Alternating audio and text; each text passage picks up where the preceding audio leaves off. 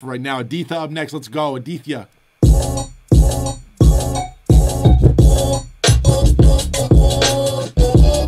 Wow. Wow. So hard.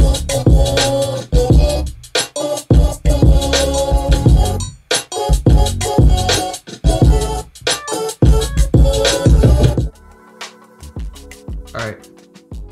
First thing I started out with are these drums. So they were like...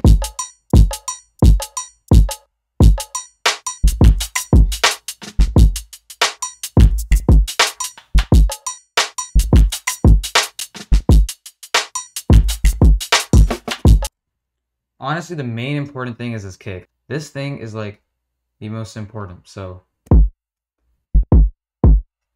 like you see how like it like you take like the end of the kick and like you replace this here. That's literally like the most important thing. And it works so well with the bass too. And then honestly, all these other sounds, offset your clap, snares, whatever. Use a couple shaker loops, fills. These are all from various kits, multi-booker kit, Elmo kit. Just separate this so it works well with the kick.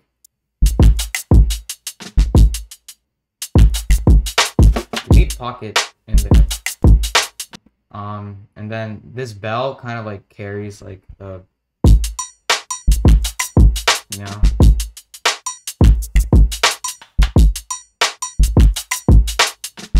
Okay, so that bell kind of carries everything. For this part, I used a count loop just for tradition. This like cymbal. And then this like little riser thing. So it's just a pluck and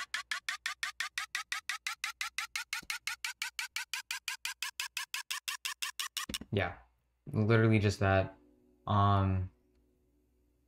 And I would say that's probably the drums. The only advice, or only like thing I would take away is this little kick thing. Like that's like the most valuable like hack I would say that helps. So I started out with another sample. So this is the original.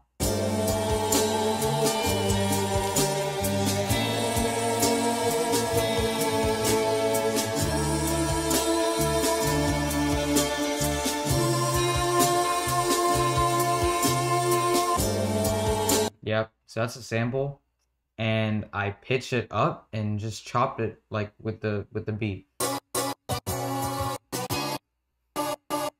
This fits the majority of the sample. I didn't change too much. I just paused it. Yep, and then put the bass. Just follows the same. This stuff for the bass guitar. And another thing is with the actual sample, I put the little like dog bark auto-tune thing and then put it in the sampler, stretched it, bounced that, then pitched this. So it sounds like this. Just goes well with the same thing.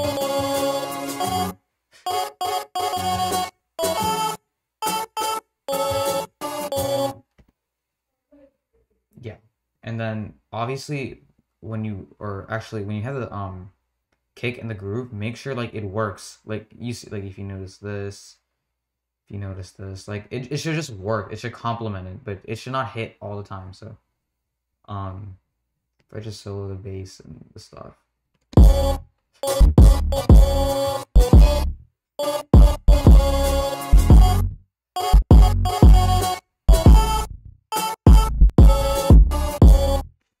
Yeah. So then with everything together.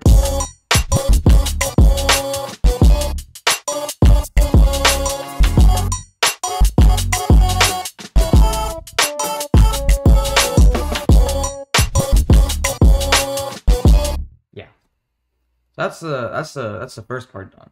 But the second part Relatively the same. Drums are the same. A lot of unused portions, but I just play these chords.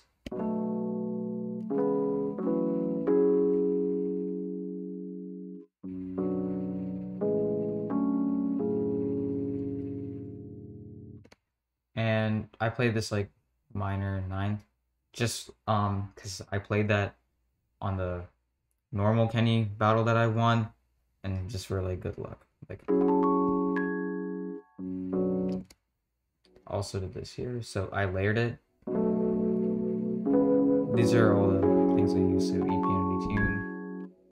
All right, got some hot chocolate, but okay, so this is all stock, because I recently switched to Ableton, so I don't have my own sounds that much, and I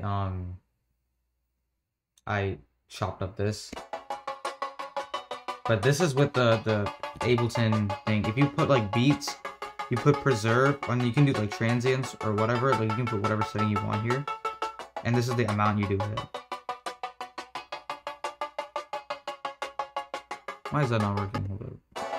Yeah, there you go.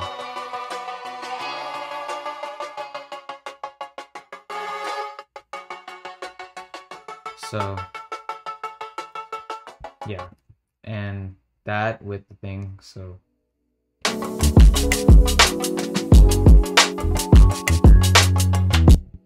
oh, and the bass guitar as well, so just a bit of variation.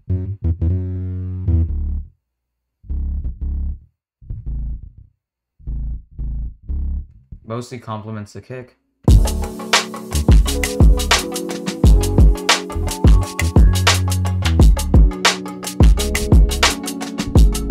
Just runs for a good 8 bars, and then I played the solo here, put the sample again, layered it with the labs, like soft piano.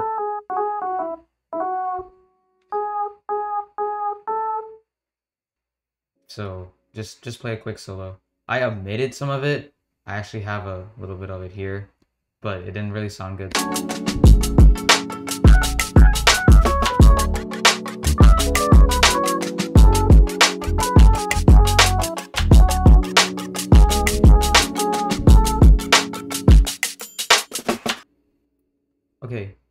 Okay, so other usages of the sample.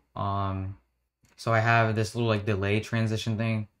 This kind of like was inspired by like Kwame a bit, and how he did like his little like it was like some Shaggy sample or something, I don't know. And another thing I did was just this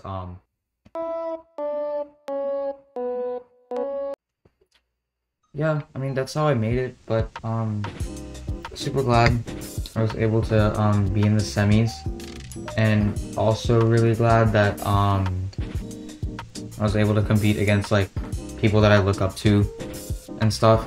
That's like really cool to be able to be a part of that. I'm not really like experienced with beat battles.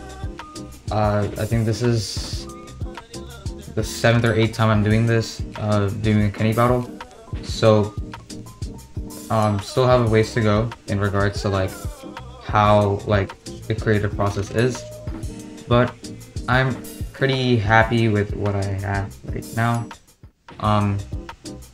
Yeah, it's cool to see people like your beat, and yeah.